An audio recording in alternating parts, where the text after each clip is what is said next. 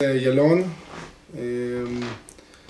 I'd like to say to tell a story regarding the Baba Sali. This story involved the Baba Sali. And again, Moshe, I knew him through mutual friends, and I used him like my guide to this kind of events. The story starts with a good friend of mine that I work with him. He's Moroccan, a very dear friend, and he asked me one day to come over to his office and get a check, a job that I did for him. He was like kind of in a good mood, and he was like, I'm looking for the word, joking and kidding about the kibbutznikim, the guys from the kibbutz, Israeli kibbutzim, that they don't believe in nothing. And you, the kibbutznikim, you eat pig and stuff. And since I was in his office, not his office, but the office that it was, there was it was a picture of the Baba Sali. I thought to myself, and again, I won't dare to say what I said at the time. And I was like joking to also, and I was like, and you're the Moroccan, you believe in the Baba Sali and your BS and stuff. And again, this is nothing to do with what I said at the time, that I won't dare to say it again. And he looked at me like, be careful, the Baba Sali is going to punish you. And big deal, you and your beliefs and I don't know, I won't dare to say whatever I said at the time. Anyway, I said bad stuff. To make the story short, I went back home, and he gave me the check. I went back home, and at the evening I was already sick. Terrible headache, high fever, and when one thing happened at the time, you don't make the conclusion, you don't tie the knots, nothing. It started with I'm sick, and I remember taking my dog Roger outside. He was a nice Cocker Spaniel that I had for a long time. He lived long. Well, I'm gonna tell the story. I took him out to do his stuff before I'm going to sleep, and I'm very sick. I felt bad. I headaches, high fever, and I'm going out, and I'm like looking at my dog, and I'm happy that he's okay, and throwing him the ball. He used to be a freak, running after the ball, throwing the ball again, and he ran after the ball, and like he stepped on something, and I was so I pick him up. I'm looking at his feet, and everything is fine, but he was limping and didn't feel very well. I mean, he just was limping. I took him back home, went to sleep. Saturday morning, I'm waking up, and the dog just doesn't move. I try to move him, pick him up. The dog is like laying on the floor, doesn't want to move. I remember me crying because the people saw me on the elevator crying, carrying my dog outside to do his stuff. He could barely walk. I put him on the floor. He was like limping and barely doing his stuff, and I went in panic. Saturday, I looked for a vet. I went to a vet in the valley, and the vet told me, look, your dog have a disc, dislocate link, I don't know how you said, dislocate his back, and give him this medicine, and you're going to be lucky if after a month he's going to walk. And he was like, look, there's no reason to make a Röntgen. There's no reason, but because it's very expensive, but you know what, take another opinion. I took him to another opinion, and it was a Chinese doctor, and again, he would tell me, look, I give you this pill, give him for a month, and if after a month he feels good, we'll see what we do with it.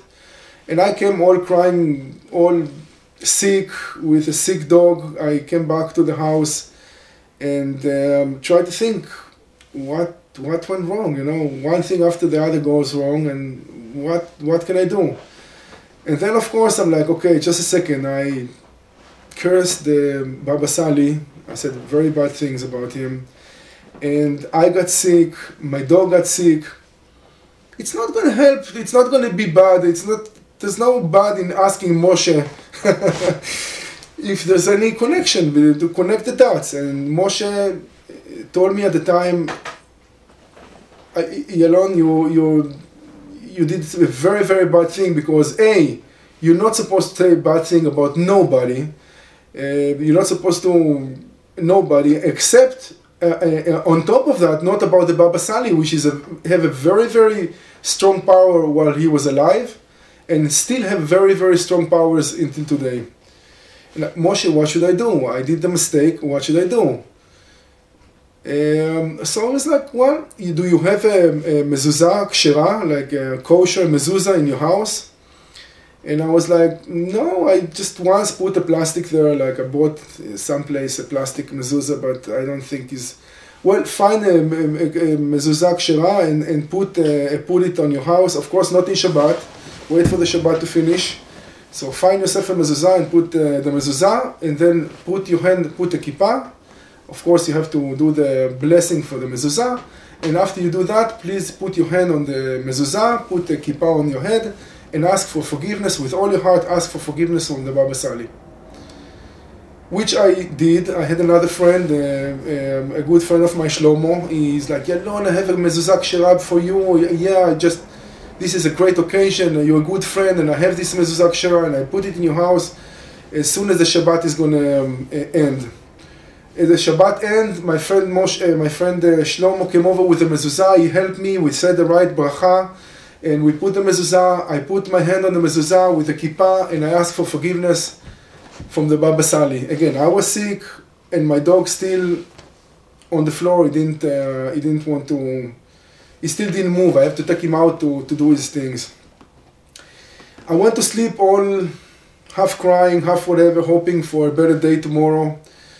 And the day tomorrow came, and I opened my eyes, and my dog, like in front of my face, with the ball in his mouth, ready to go to play. And I'm like, Roger, just a minute. And I didn't want him to move that much, because I was afraid he's going to dislocate his back again, but the dog didn't care about nothing. And he's like, with the ball, I hide the ball. I didn't want him to run after any ball. But he went outside, walking, running. I felt like I was never sick myself. And again, I was like in the beginning very, very cautious about my dog. Don't run, don't move. Until I realized it just like the weight came, it just passed away. Just like there was nothing there anymore.